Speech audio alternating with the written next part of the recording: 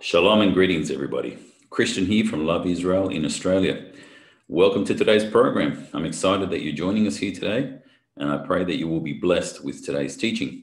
Today's theme is Yeshua, Jesus as Judge, a very important topic, especially in the concept of the last days.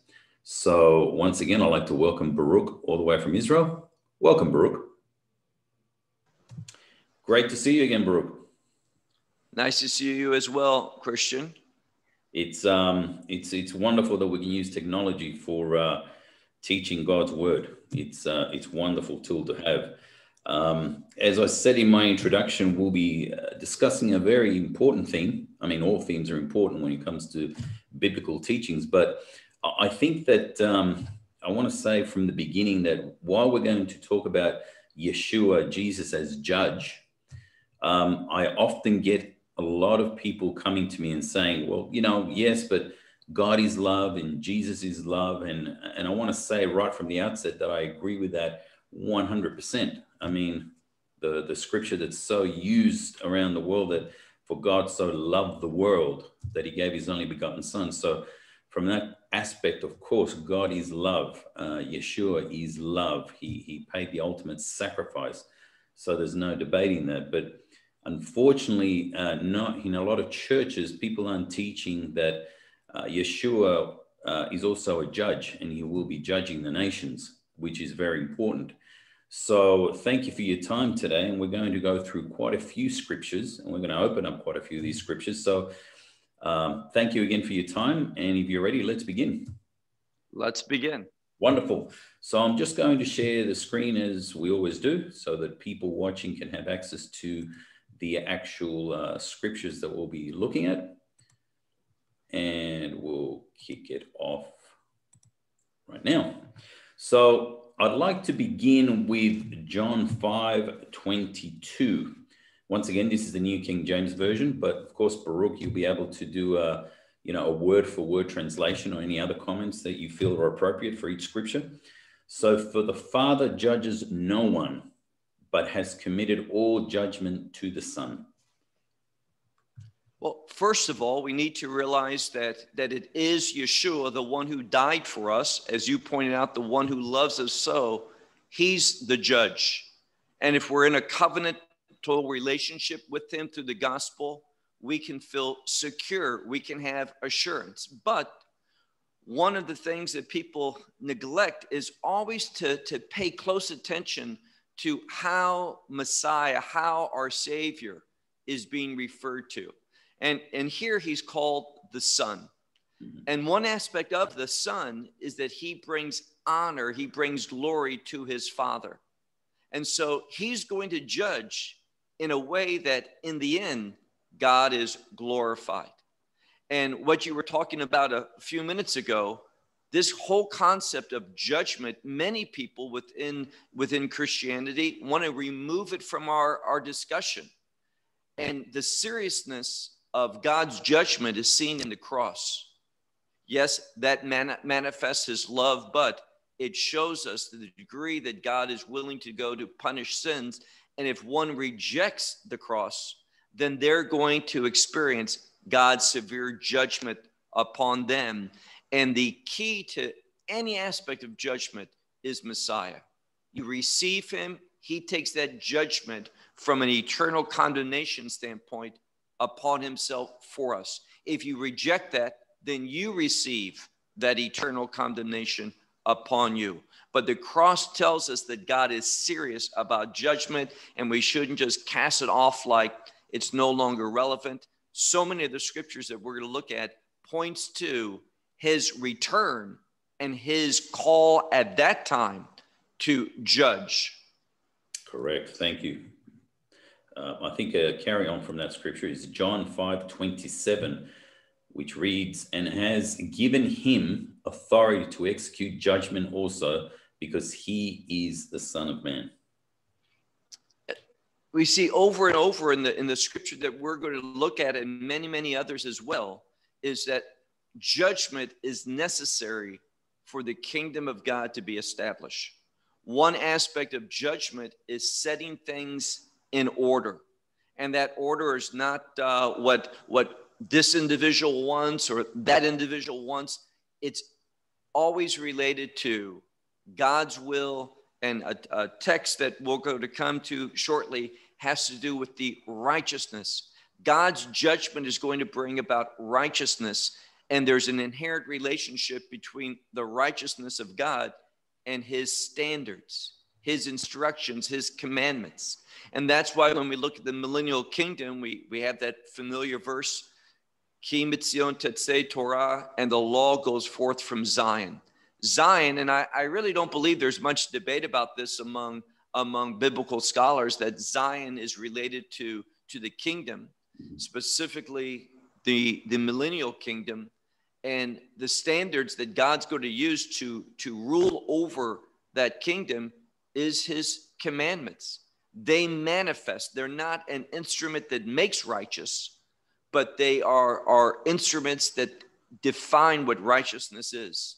So God's judgment is going to bring about a righteous character to this world, which will become his kingdom. And it's Messiah that's going to ensure that. So he's coming, and we need to remember, coming with a rod of iron. So his judgment is sincere. It is real. He's coming, as you pointed out, with all authority, a God the Father authority, which he has inherited. And that should cause us to look at things very soberly and examine ourselves to see if we're demonstrating his righteousness in our life. Absolutely. Thank you.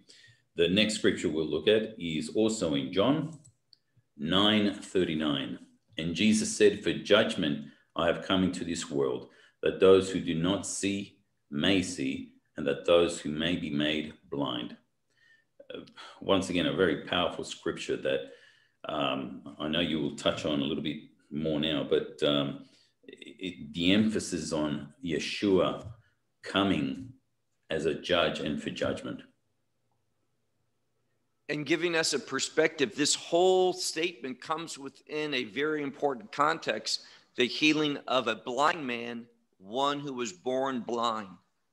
And the emphasis here is that he speaks to the world in our natural condition. The way we're born, we are spiritually blind. And it's only the revelation of God through Messiah that can give us a kingdom perspective, a heavenly perspective for seeing things. So he says here, for judgment. Now that's a mighty statement. He's come into the world for judgment. And again, individuals that just discount that and think that judgment, and I know many, there's one very well-known pastor in America, and he emphasizes so frequently about he's gospel-centered, and he teaches primarily out of the four gospels. Now, of course, he uses other scriptures and such, but he says, I want to emphasize the teachings of Christ, and that's fine. But he never deals with Messiah's call to repentance, never deals with judgment, never deals with the conviction of sin. But when we look at the scripture, we see that primarily it says, for judgment I have come, to set things in order and to manifest his judgment is going to manifest the righteousness of God that's going to bring clarity. And that's why this healing of a blind man is going to bring a divine clarity into the world.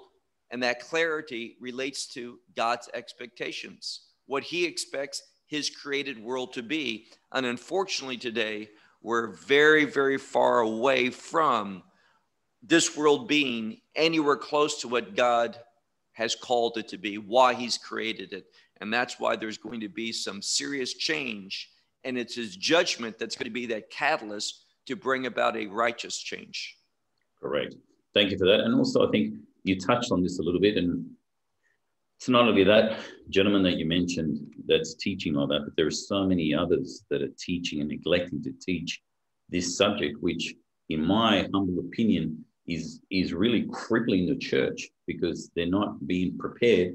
They're not being led into repentance. I mean, even John the Baptist always said, repent for the kingdom of God is near.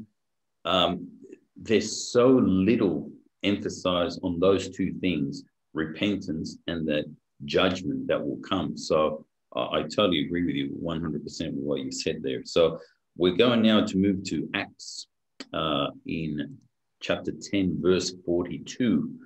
And he commanded us to preach to the people and to testify that it is he who was ordained by God to be the judge of the living and the dead. Very important.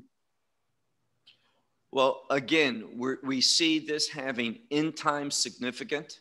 Whenever the resurrection is mentioned, the living and the dead to judge them, there's a connection to a resurrection unto God's judgment. And both in this verse and here, the scripture, Peter, of course, is preaching, revealing truth to Cornelius, the first time that the gospel's taken to a Gentile. And this is a paradigm for the truth going forth, not just to one, but to the nations.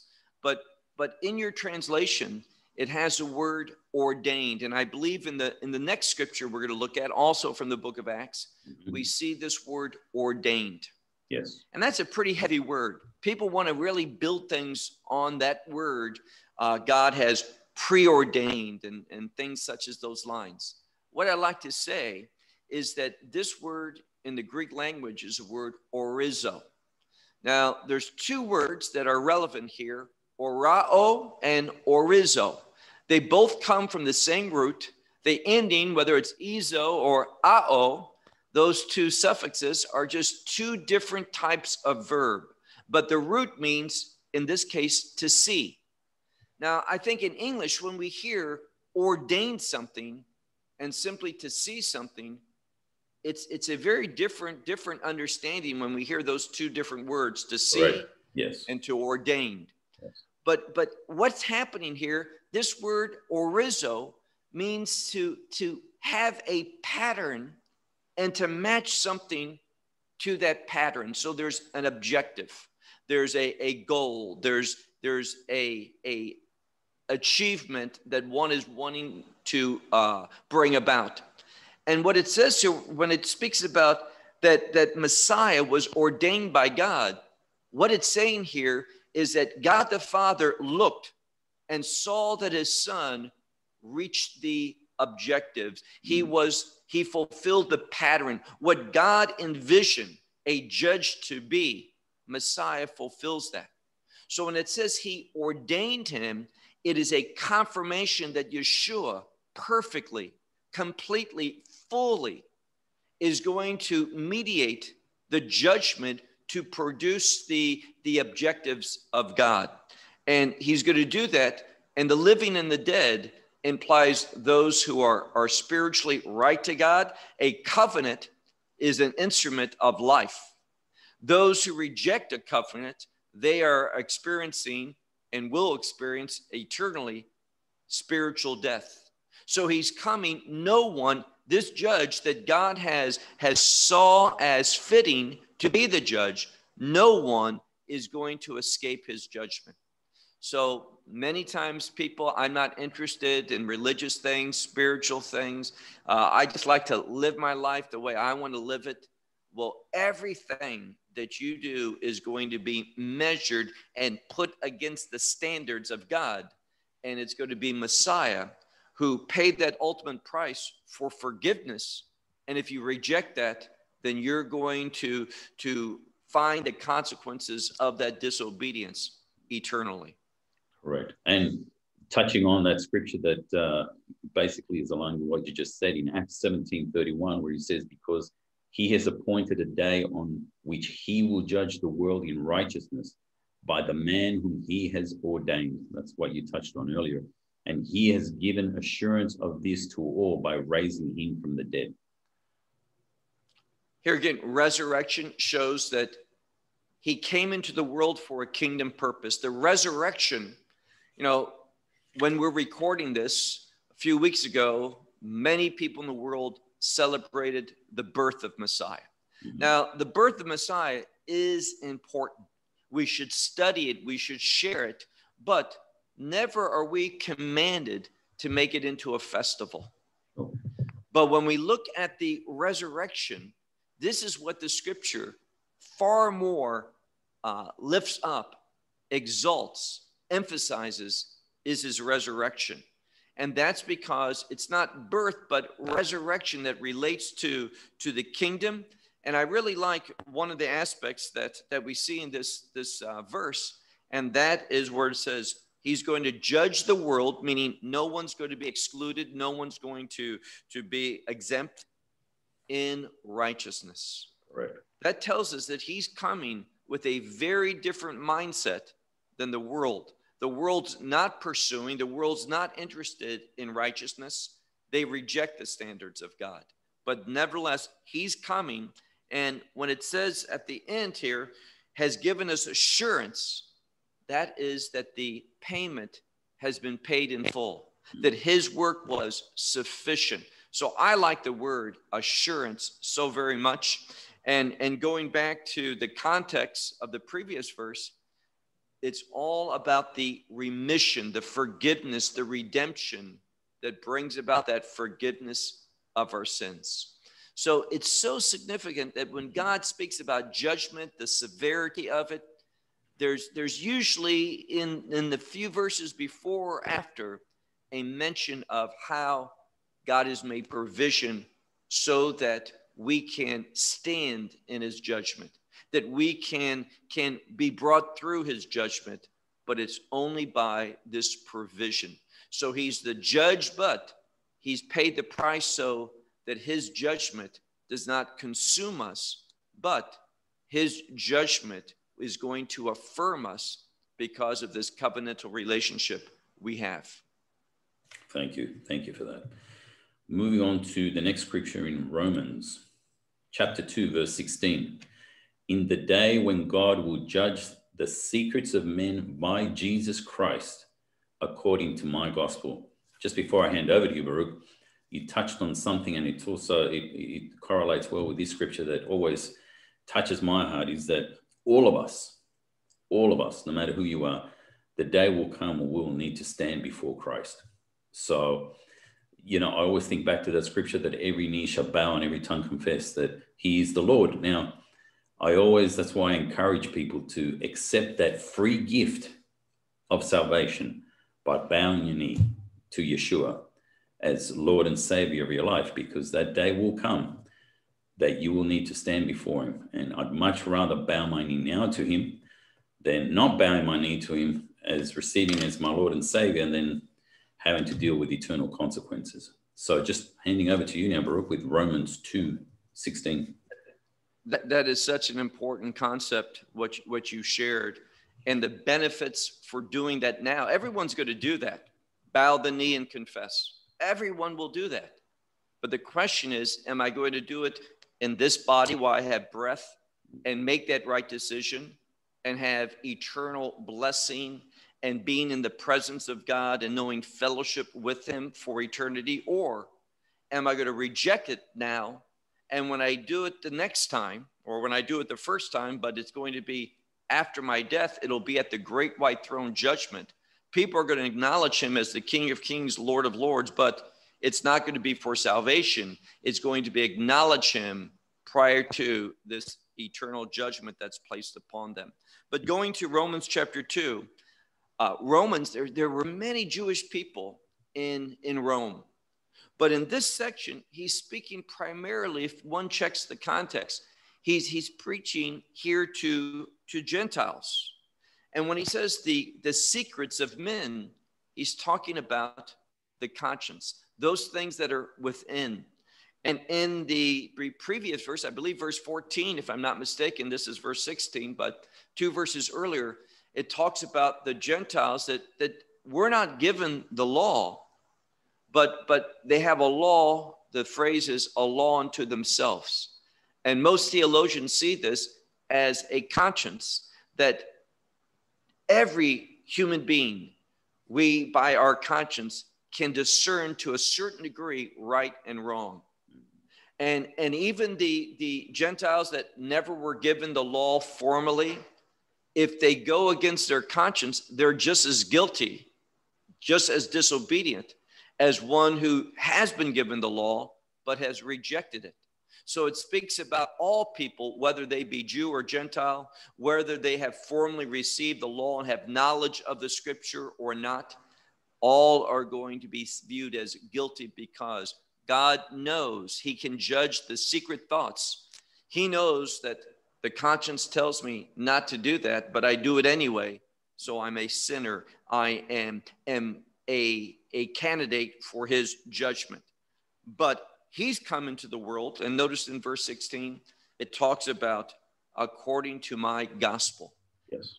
The gospel works even for those who do not know all the laws of God.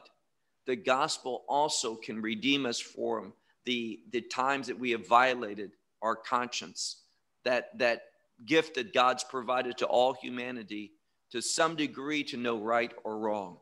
So what he's saying here is that the gospel's relevant. Some were saying the gospel was for Jewish people only.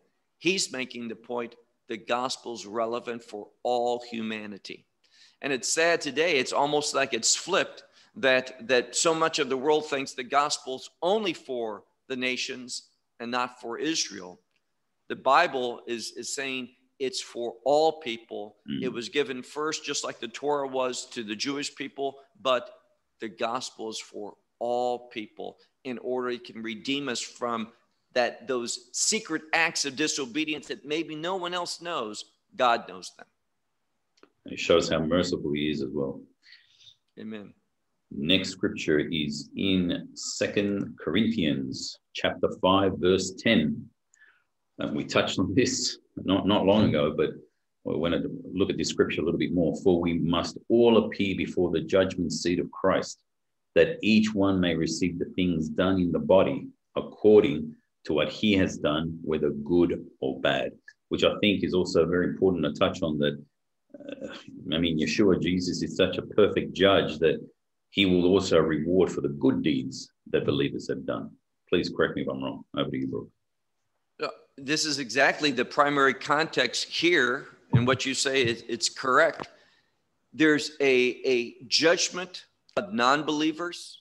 Ultimately, that's going to be that great white throne judgment. There will not be one believer, not one, that goes to the great white throne of judgment. Everyone who appears there, their name is not written in the book of life. They have no hope whatsoever. This scripture, as another scripture that I believe we'll look at later on, is more emphasizing the believer that we're going to go and have a judgment. But that judgment for us is not where we're going to spend eternity.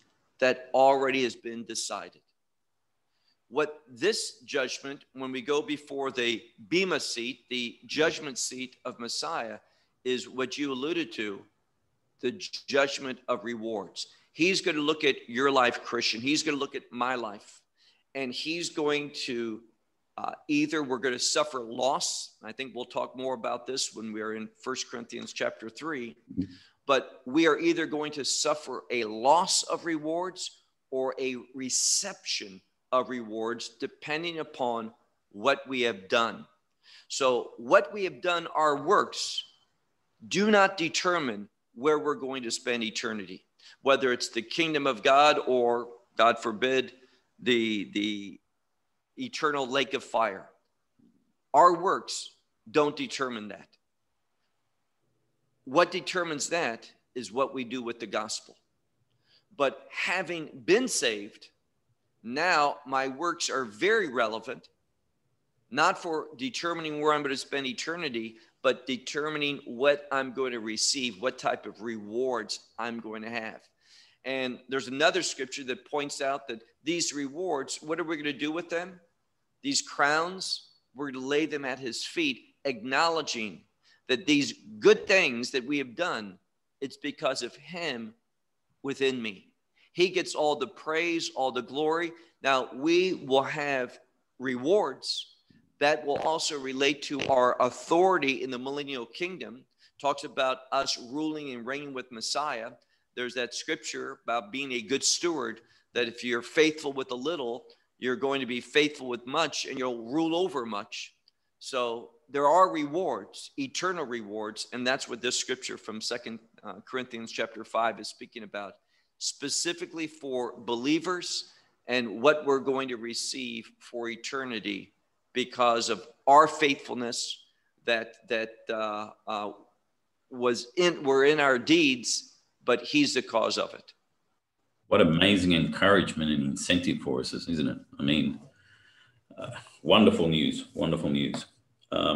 We'll go to 2 Timothy chapter 4, verse 1.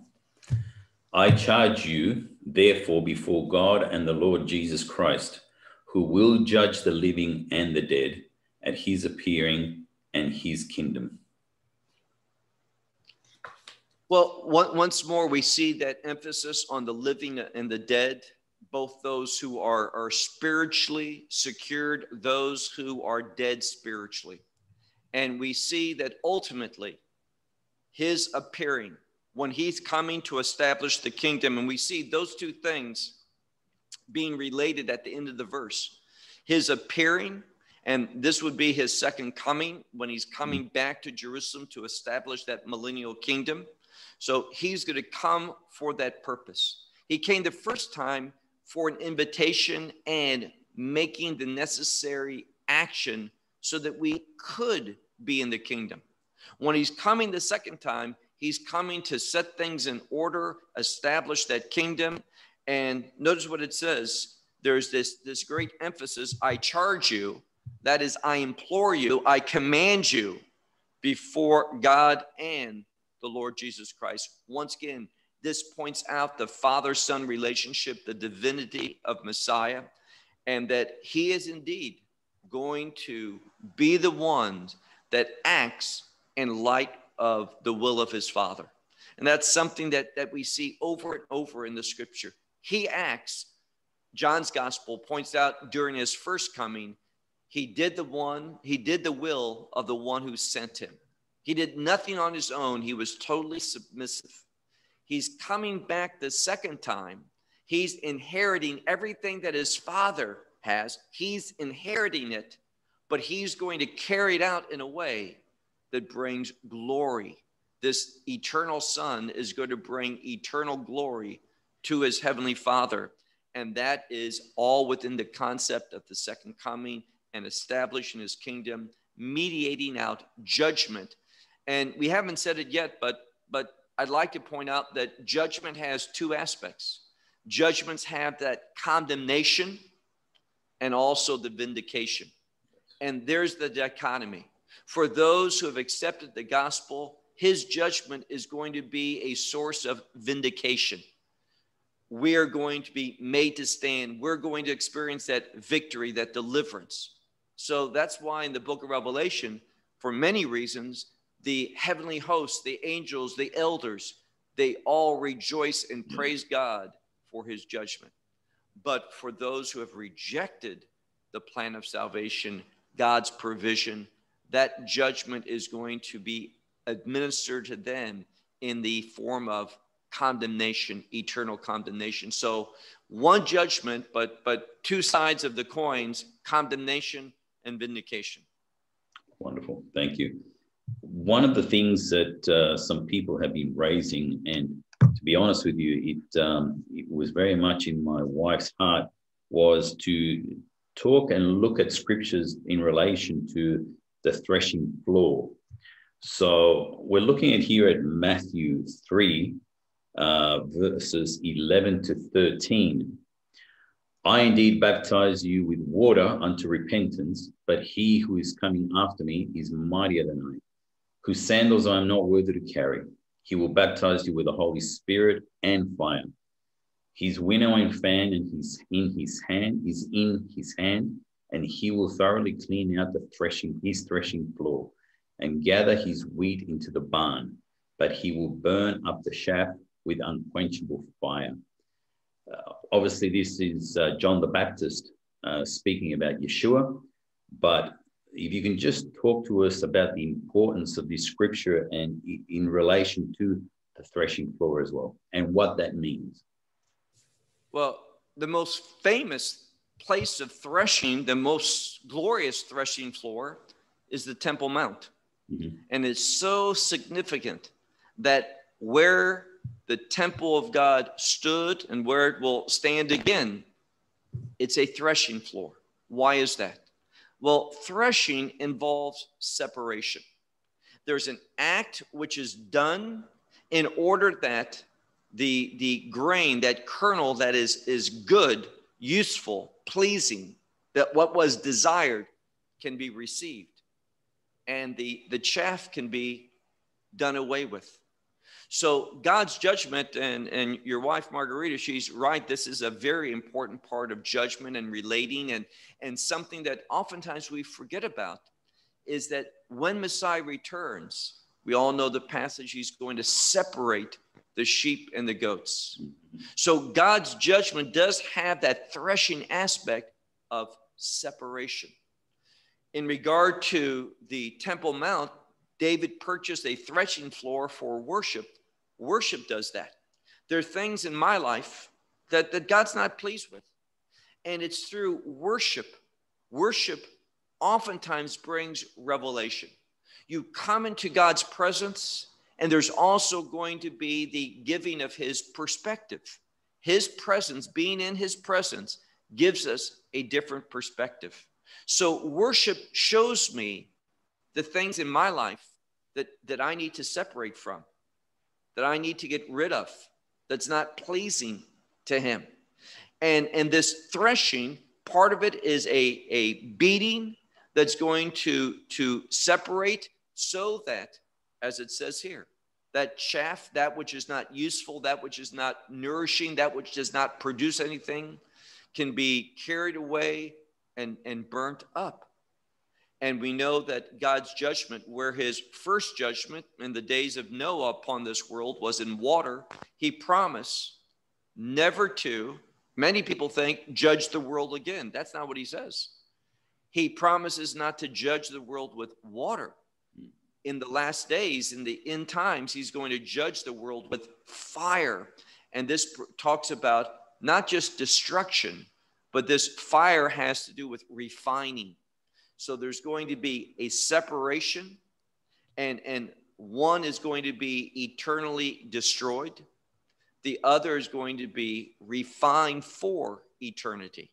So this threshing has this dualistic, this separation, implying two groups. And that's exactly why we have that condemnation for one, vindication for other.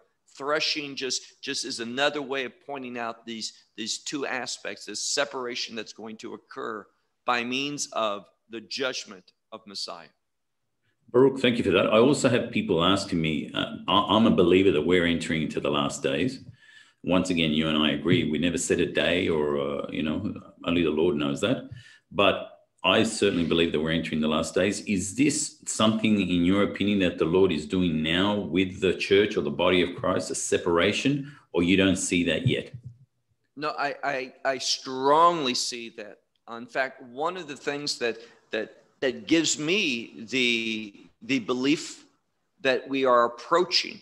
Now, God can speed things up. He can slow things down. Sure. We don't know if we're speaking about a few more years before we reach into that pivotal time of Daniel's 70th week. We know we're not there yet in Daniel's 70th week because there's not a temple in Jerusalem. But we are seeing things, a falling away, an apostasy, a moving away from sound doctrine. And I strongly believe that all these things are laying the foundation that's going to create the situation for these last day events to begin. First of all, with these birth pangs. I think we're getting very close. Here again, is this 5 years? Is it 20 years? I don't know. But we are moving towards, and I think we've talked about this, that things are converging into things that we see prophetically, a characteristic of the world, a mindset of the world that makes it ripe for God's judgment. And his judgment, it comes to an end. This period comes to an end with his judgment, but there's going to be a manifestation of why his judgment is righteous, why it is holy, proper for him to judge the world. So this darkness, this evil is being manifested, and we're seeing this, in my opinion, in a very unique way, a very, not just ungodliness, but I don't know if you would agree with this, but it's bordering on a blatant hatred for the things of God. Not for religious things, but for religious truth. Truth is under attack, and so much of Christianity is confused about what is right, what is truth. They're embracing things that are displeasing to God and even an abomination to God. Correct. I mean, even a day or two ago in Congress, someone who called himself a Christian minister, horrible blasphemy, praying to, I believe he was a Hindu four-headed God, and then finished with "Amen, a woman." That showed the ignorance that, he was thinking that "Amen" had some sort of gender equality to it, and that's why he added "a woman." But regardless, it's not hidden anymore. It's just so much in the open, the blasphemy and the demonic, that I agree with you 100%. As things are speeding up very, very quickly. Well, I don't know if this, who you necessarily were referring to, but in America, you're in Australia, I'm in Israel, but we watch the international news, and one of the newly elected senators in the runoff election in Georgia, when you think of Georgia, you think of the Bible Belt. Mm-hmm. You think of a strong place for worshiping, biblical appreciation, Christian faith and such. And the one of the individuals that was elected there, he's a Baptist minister. Mm-hmm. And he aligns himself with an anti-Semite, Louis Farrakhan. He has said that certain messages that other people have spoken that are blasphemous, he says these are some of the greatest messages. He is so far removed from a biblically fit individual to be called a pastor, to be a representative of God. And the state of Georgia affirmed him. What's interesting is that you always hear the liberals saying, oh, we want a separation between the church and the state. That means, for their standpoint, we don't want any religious things, any biblical things in regard to our government. But when you have a pastor who is ungodly in his views, there was no problem. They embraced him. The media loved him, the national media in America. They gave him so much more airtime and such than the other. Why? Because although he came with a religious covering, so to speak, he was about as ungodly and unscriptural as you can get. Yeah, no, absolutely. And we're seeing much, much more of that everywhere. The next scripture we want to look at is John 16, verse 33.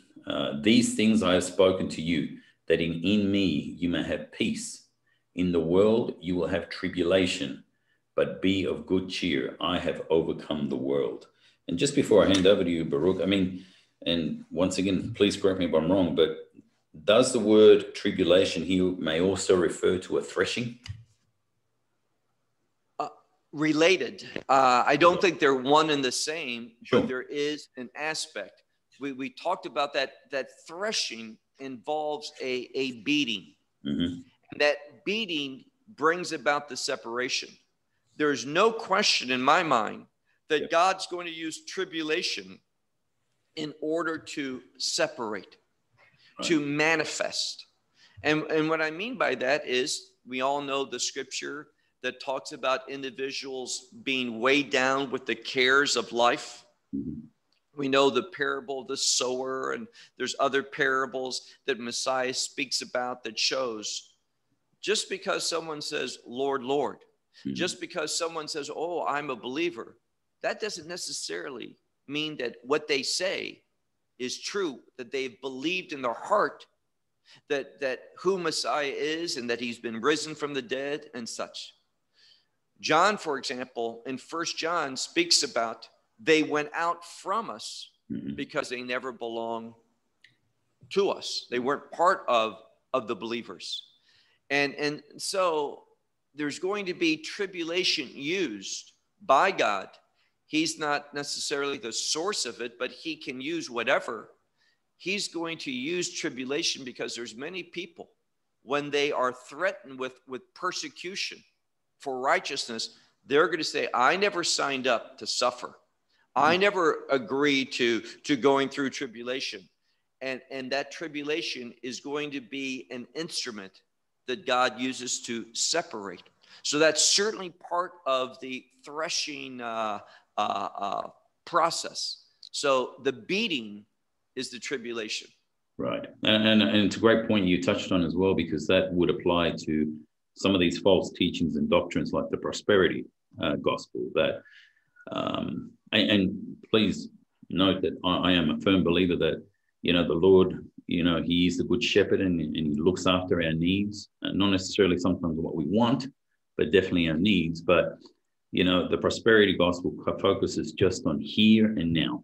I've heard some preachers, directly from the mouth, saying, I'm not going to go to heaven being poor, which is so ridiculous. You can't take anything with you. But those are the types of teachings that aren't equipping and preparing the body of Christ for the days to come, correct?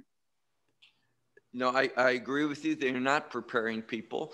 God's principles can produce prosperity.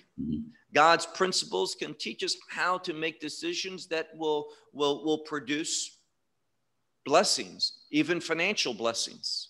I don't doubt that. But having prosperity, earthly prosperity, it's not necessarily an indicator of one's spiritual growth or lack thereof.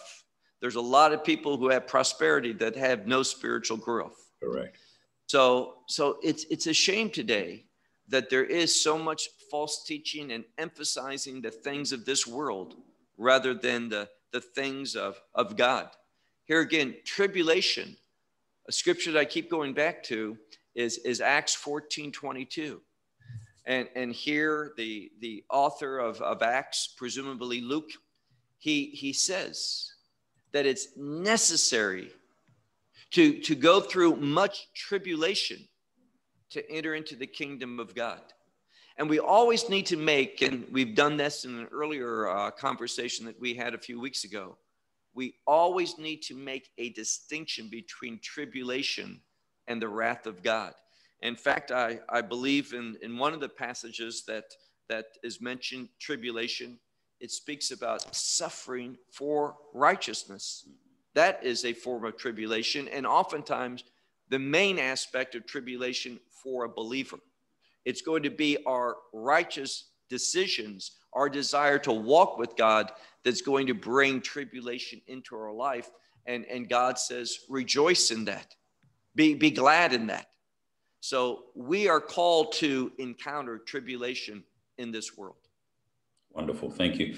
The last scripture I want to touch on in regards to whether it be direct or a correlation with threshing floor is Hebrews 12, verse 26 to 29, which says, whose voice then shook the earth, but now he has promised, saying, yet once more I shake not only the earth, but also heaven. Now this, yet once more, indicates that the removal of those things that are being shaken as of things that are made, that the things which cannot be shaken may remain.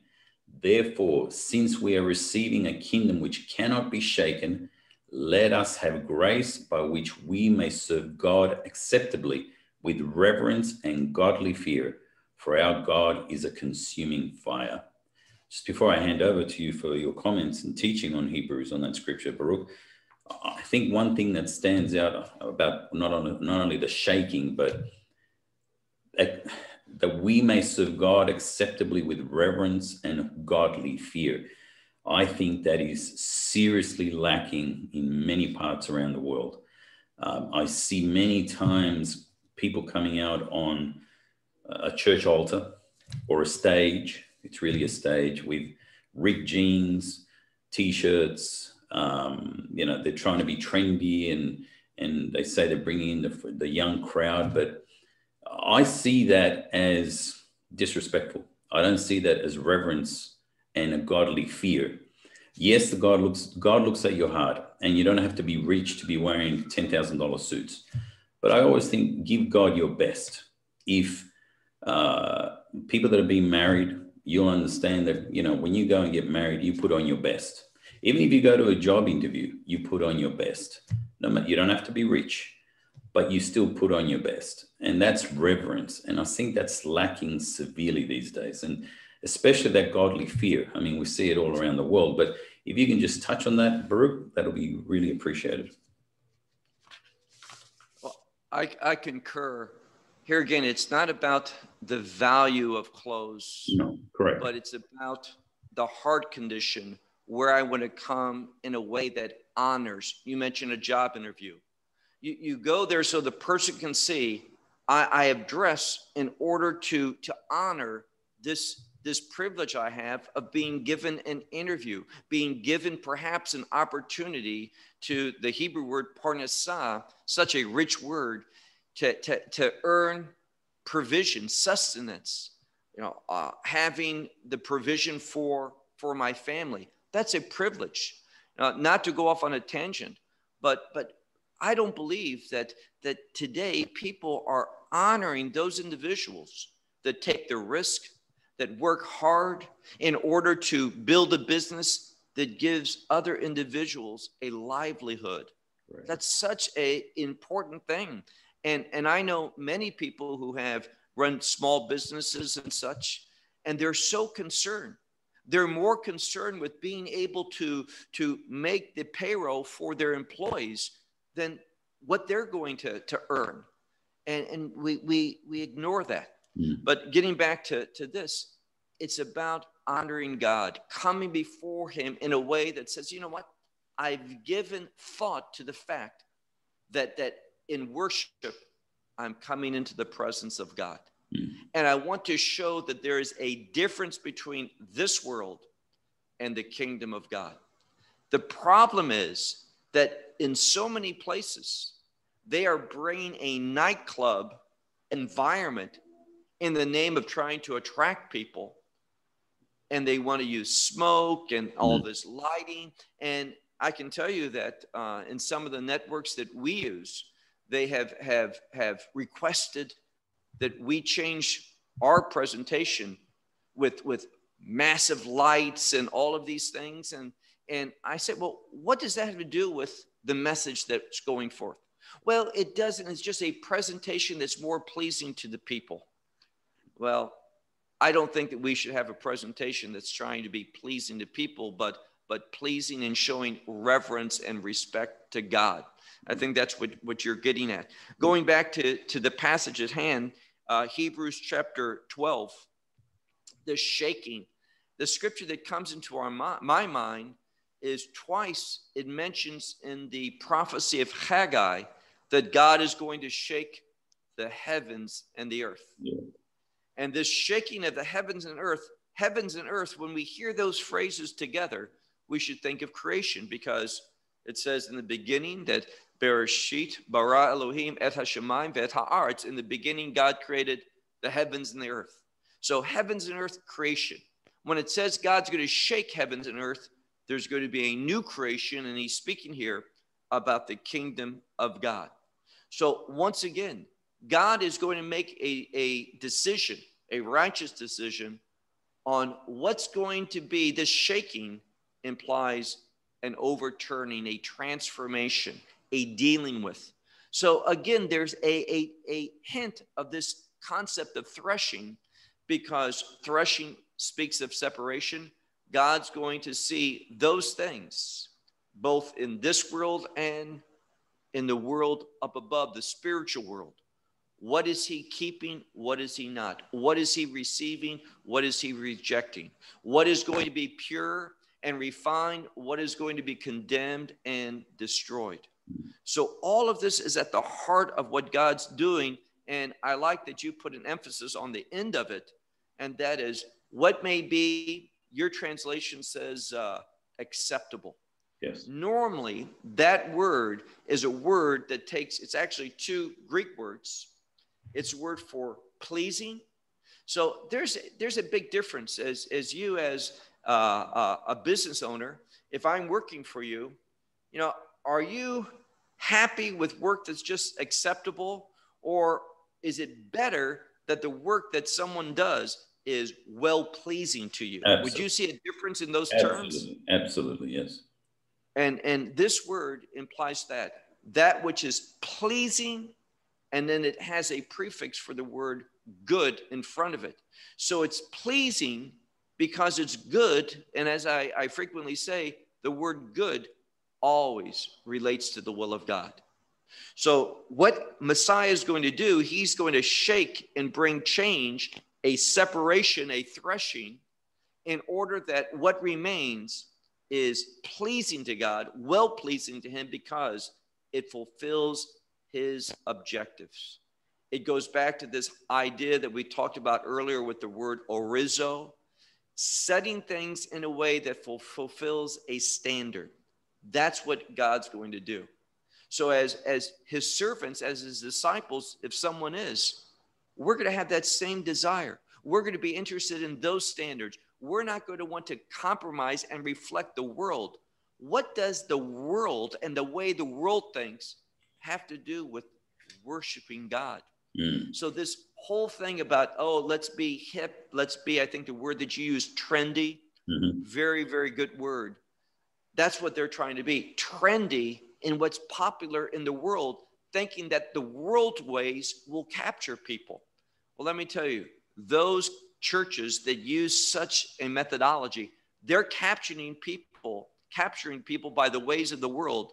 And those people are going to experience the ways of the world because they're not getting biblical truth. There is not that what's mentioned, not just well-pleasing, but the next word, reverence. Don't you think that's a word that's really missing in our vocabulary today? Yes, absolutely. What is reverent? And that has to do with the fear of the Lord, a godly fear to do that which fulfills his expectations. And I'll close with this, but my problem when I look at myself and others and such is that all too often, and this is the deceit of the enemy, he gets me to think how I want God to bless my objectives. That's wrong. We need to be people that want to live in a way that fulfills his objectives. So it's a totally change in mentality. And that's what this scripture is speaking about. God's going to shake, he's going to change the world into that which is well-pleasing to God and fulfills his standards, his objectives, not the objectives of the world. Wonderful. Thank you. Thank you for that. We're going into a couple of scriptures that sometimes people don't want to really pay a lot of attention to, sadly, but basically where we're looking at the judgment begins in the house of God. So in 1 Peter 4:17, for the time has come for judgment to begin at the house of God. And if it begins with us first, what will be the end of those who do not obey the gospel of God? Just before I hand over to you, Baruch, I think we've already touched on this a little bit, but this is not to bring conviction to any believers that is watching this program. Condemnation. It's not to bring condemnation, but we're praying that the Holy Spirit will convict people. We all have work to do. None of us are there yet, but I think it is very important for us to look at these next couple of scriptures where God is very clear and very adamant that judgment begins in the house of God. Over to you, Baruch. The context for the house of God, we could understand that as the people of God, his covenant people. So God is going to, and the scripture that we're going to go to in a moment also relates to this. I like the way it was put together, because if you look at the context of 1 Peter chapter 4, in these latter verses, it deals with something we mentioned earlier, and that is suffering for righteousness. Correct. Secondly, God is also going to bring a degree of discipline, his chastening, his punishment upon us for not meeting his objectives. Now, if God, to those who are loving him, those who have entered into a covenant with him, if we are going to receive the discipline and perhaps severe discipline of the Lord, what does the scripture say? Whom the Lord loves, he chastens, he disciplines. If God is faithful to say to his covenant people, both Old and New Testament covenant people, if he punishes us for disobedience, then we come to the last part. How much more so is the implication, will be the end, the outcome for those who do not, and notice this, now he's talking about judgment and condemnation, not punishment in the sense of discipline, but condemnation. And notice what he says here. What is going to be the source of this eternal condemnation? One thing, not I didn't do enough good works, I didn't do this, I didn't. No, what does it say? Those who did not obey the gospel. And this really comes to the heart of what Love Israel is all about. And that is, we are gospel centered. We want people to hear that message of God's true love, how God manifested his love by sending his son to the cross, paying the price for your sins and my sins, in order that we could find that good news of salvation through faith in the grace of God. In that earlier scripture, it mentions the grace of God in relationship to serving him. So in this scripture, in 1 Peter chapter 4, there's going to be a discipline for those who have received the grace, but who are not being faithful in serving God, letting grace work itself out and bringing a righteous obedience. When we hinder that, there's going to be a punishment, a discipline. But how much more so are those who have rejected God's free gift, ignored what Messiah did upon the cross. And I'll say this, to me, it goes hand in hand with a lessening of preaching the cross. It goes hand in hand with ignoring the judgment of God. And those two things are greatly related. We know God judges sin because of the cross. Thank you. One of the final scriptures we'll look at is in 1 Corinthians 3, verses 11 to 15. For no other foundation can anyone lay than which is laid, which is Jesus Christ. Now, if anyone builds on this foundation with gold, silver, precious stones, wood, hay, straw, each one's work will become clear. For the day will declare it, because it will be revealed by fire, and the fire will test each one's work of what sort it is. If anyone's work which he has built on it endures, he will receive a reward. If anyone's work is burned, he will suffer loss, but he himself will be saved, yet so as through fire. The reason why I like these two scriptures side by side is because when we look at the end of the previous verse from 1 Peter 4, those who did not obey the gospel, it deals with the judgment of where you're going to be spending eternity, in the kingdom of heaven or in the lake that burns with fire. Now we're talking about the same concept, judgment, but in a very different way. This has nothing, this scripture in 1 Corinthians chapter 3 is not speaking about where we're going to spend eternity, but it speaks about, as it says at the end of the verse, rewards. Yes. And I've heard someone say, because of the concept suffering loss, you can't suffer a loss if you didn't have it. And some theologians teach that God, he has a plan. This is true. I don't think anyone would disagree with this, but he has a plan for every person. And with that plan, if a person were to follow it, there's rewards. Scripture speaks about this. And those rewards are already created. That shows the sincerity and the ability of God to honor that commitment. When we go before that judgment seat of Christ for judgment of our life, here again, not talking about where we're going to spend eternity, but what rewards are we going to have? If we built our life upon the proper foundation, Messiah, Yeshua, Christ Jesus, his word, his truth. If we build upon that, when that fire comes, it's going to refine. And in the end, these rewards that we're going to receive are those that are kingdom refined. They have been made perfect for us. But if we built upon the wrong foundation, our own desires, my own mindset, my pride, my selfishness, my greed, if these were indicators of my life on how I lived, then that evaluation of fire is not going to have a refining effect. It's going to have a destroying, just like if you cast hay or stubble into fire, it's consumed and it's gone. Nothing's there.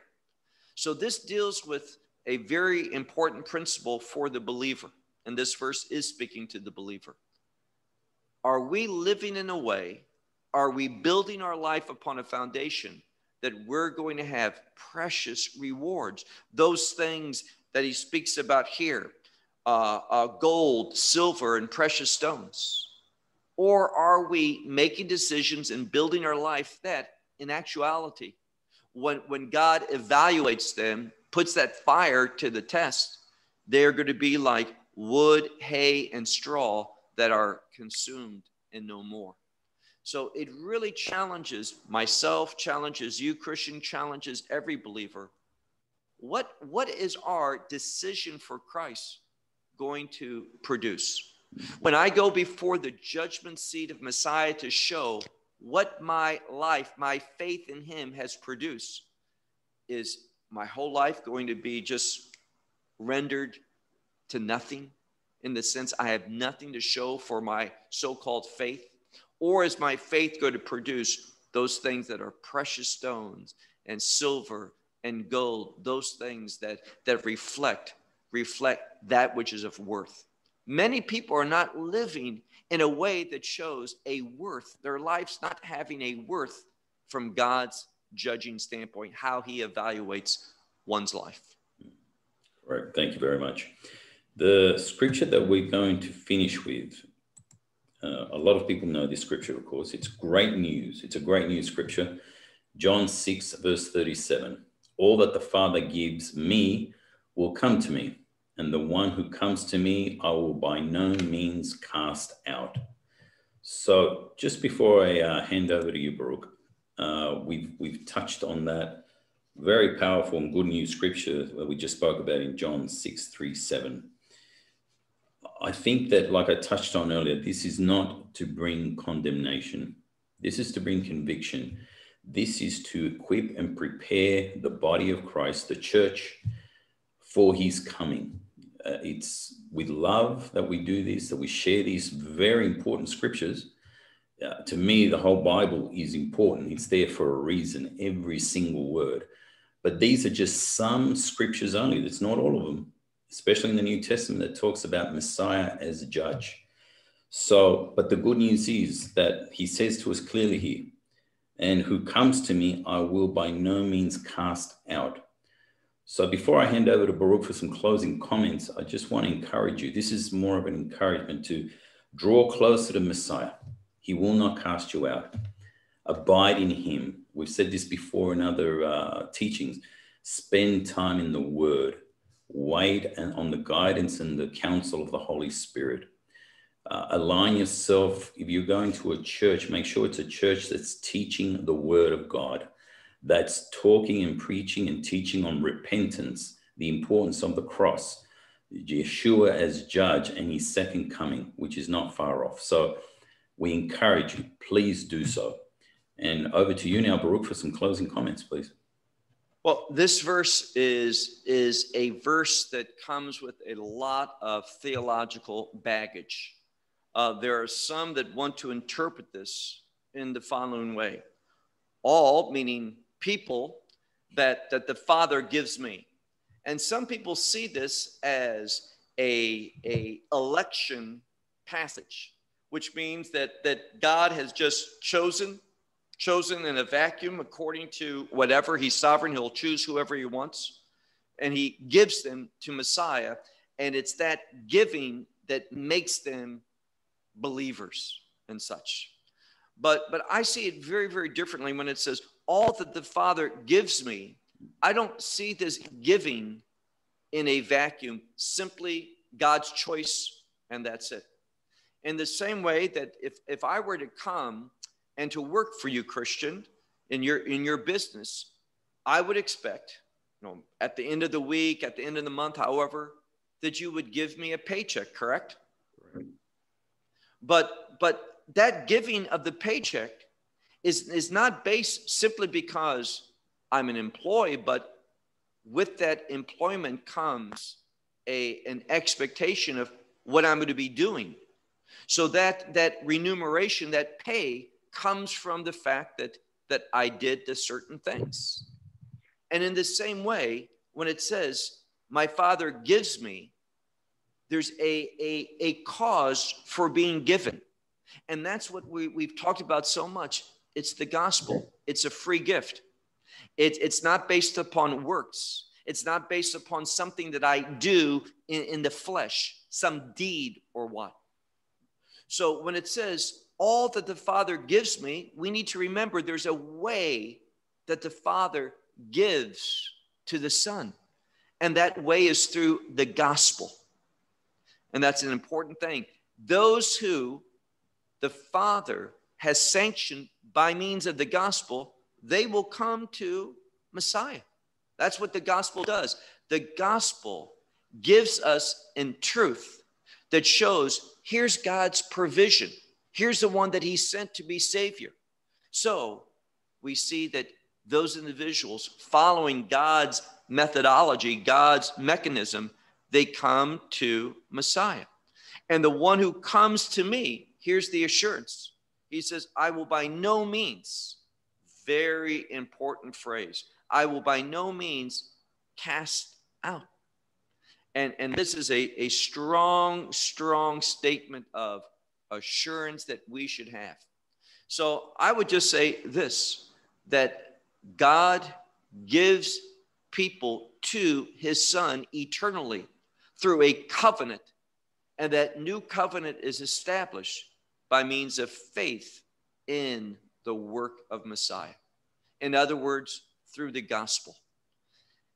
I remember I've shared this many times, but when we first moved to Israel, and it's hard to believe that it's been over 19 years ago that we moved to Israel. I remember maybe after a year or two, my son came home, and in his school, he would have vocabulary words. Now, this wasn't to teach him Hebrew. These were Hebrew words that had great significance for the purpose of Judaism. And one of the words was Besorah, which is the word gospel. Many people think that's a New Testament word, that it didn't exist, but we see it in the prophecy of Isaiah. And Besorah, they would give you the definition. You had to learn the word and what it meant. So they gave the children the definition. And I'll never forget, it even said it, Chadashot Tovot Al HaGeulah HaSofit, which means it's the good news about the final redemption. And that final redemption is a kingdom redemption. Good news. And this is what we see here, that God in grace, God in mercy, he has provided the means where we can find redemption. Redemption is related to forgiveness so that we can experience eternity with him in a kingdom. But this verse does not speak simply about God in a vacuum, electing people with no thoughts other than, well, this is who God has chosen. I don't see that in John chapter 6, verse 37, especially with the context that surrounds that. Because if you remember John chapter 6, it's that difficult teaching about one who has to be dependent upon Messiah. Trust him.